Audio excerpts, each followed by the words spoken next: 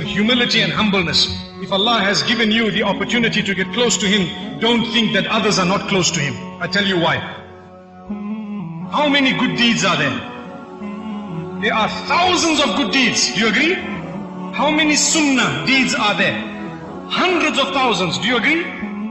So if you are engaged in 20 good deeds, someone else might be engaged in 40 good deeds, but totally different from the ones you are engaged in. So when you look at them and you see what you are doing is not there, you start thinking this person is not religious. But hang on, they have engaged in other deeds, perhaps much more than you, in quality and quantity, and you don't even know. So stop judging. Never judge a book by its cover. If Allah made it easy for you to cover yourself with niqab, say Alhamdulillah, thank Allah. But don't look at someone who's not there on that level and think, these people are not even on the deen. If you have grown your beard, Alhamdulillah, never look at someone without it and think, these people are not there. Perhaps they respect their parents and you don't. Perhaps they do not backbite and you do. Subhanallah. Perhaps they get up for tahajjud and you don't. So good deeds are plenty.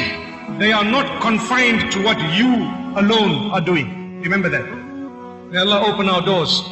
May He grant us respect of one another.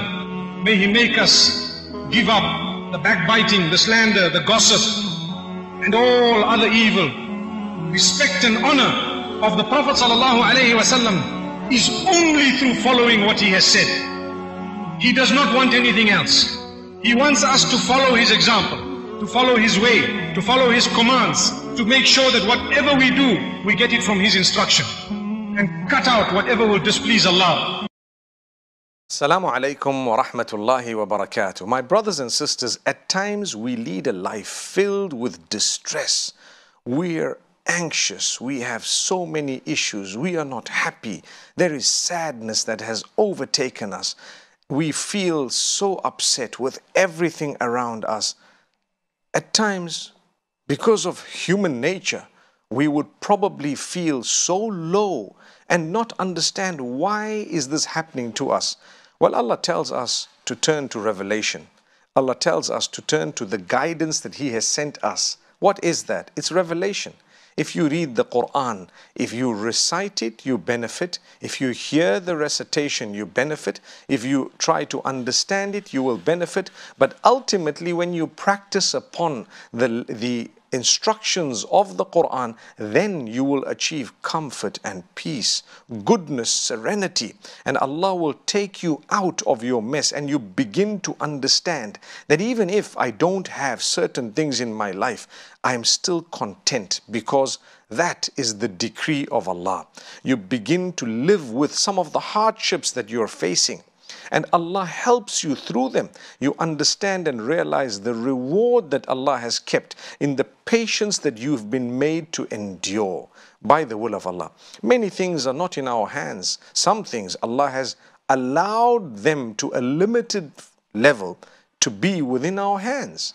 So I am sitting and talking to you. It's because Allah has allowed it to happen. If He wants, He can block it. But then I made an effort within the boundaries of the energies and capacity given to me by the same Allah. So Allah Almighty speaks about why sometimes people are so narrow in their lives, and it's been narrowed so badly that they feel that that's the end and that's it.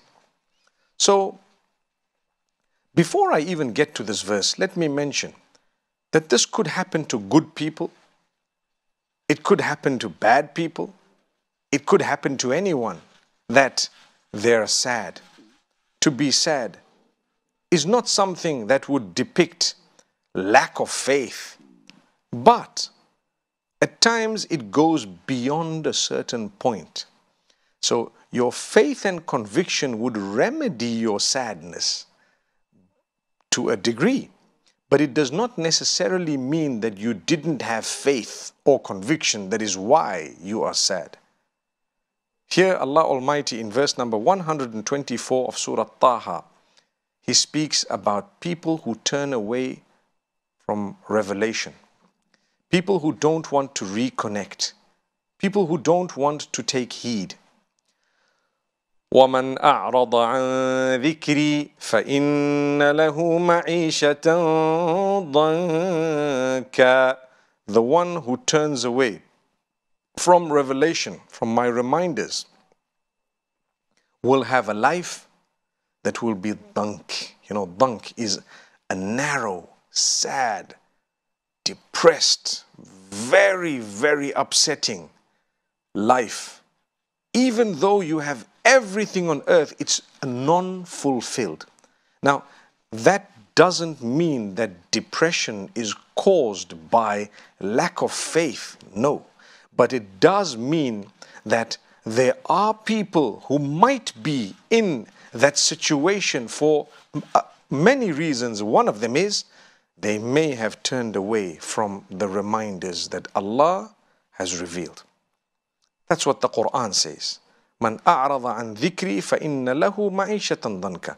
Allah didn't say the one who is depressed is because he turned away. But Allah says those who turn away will always be from among those who don't have that contentment. They lack that ultimate happiness and joy and contentment.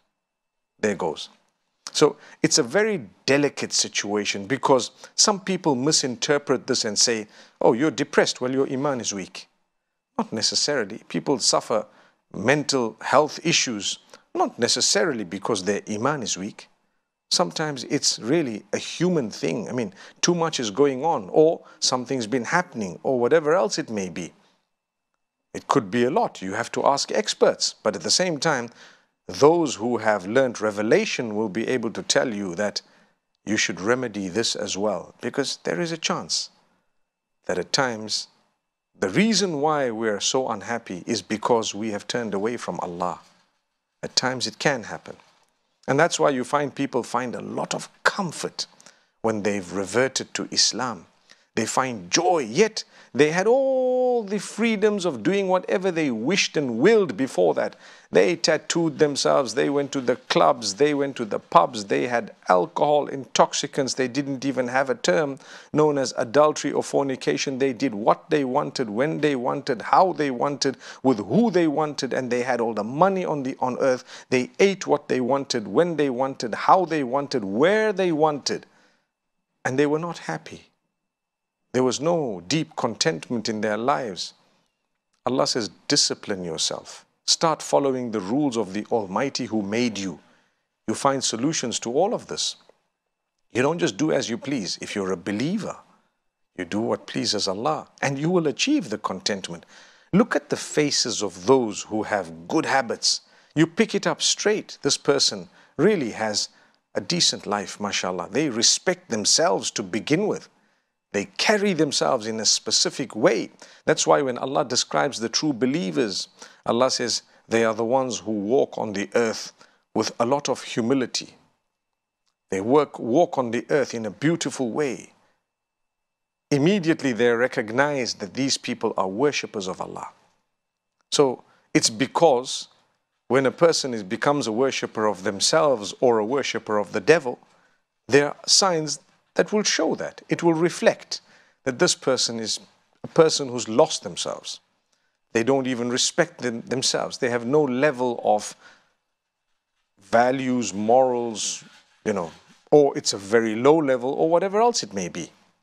Or they've decided to discard all of that and not even consider it important. They might claim that, you know what, it's my choice, perhaps from a secular perspective, like we've said in the past.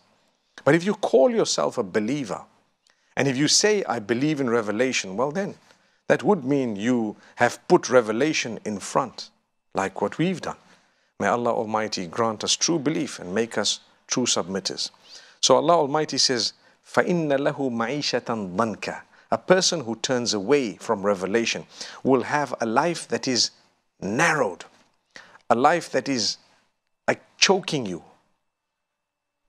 وَنَحْشُرُهُ يَوْمَ الْقِيَامَةِ أَعْمَى. Worse than that is that on the day of judgment, that person will be resurrected blind.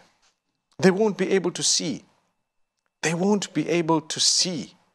And they will say, oh our Lord, why can't we see here, yet we used to see on earth? I mean, you resurrected us, but you resurrected us with one thing missing, and that is our eyesight. We can't see anymore. And that is when Allah Almighty will respond to them. And the statement is, كَذَلِكَ أَتَتْكَ آيَاتُنَا فَنَسِيتَهَا وَكَذَلِكَ الْيَوْمَ تُنْسَى. You know, in the English language we say, someone has turned a blind eye to something. If you've turned a blind eye to something, it means you ignored it completely. So in the Arabic language, Allah Almighty says, our signs came to you, you turned a blind eye, you ignored our signs completely. Today, we have resurrected you blind. So when a person turns away from revelation, two things are mentioned in this verse of Surah Taha that that person will struggle with. Number one is on earth. On earth, their life will be void of contentment, the true contentment. Their life will be narrow. And secondly, in the hereafter, they would be resurrected blind because they turned a blind eye to the goodness and revelation on earth. When it came to them, they didn't want it. They saw it, they read it, they heard about it, they understood it, but they turned away from it. If that's the case, Allah says, well, we're going to resurrect you blind. And when the person questions why, they will be told clearly. The reason is, you turned away from what we revealed. Today we're turning away from you. You forgot. You intentionally looked away from. So today we will intentionally forget you. May Allah Almighty forgive us, grant us strength, and never make us from among those who turn away from the goodness and the reminders and revelation. May Allah help us reconnect with revelation.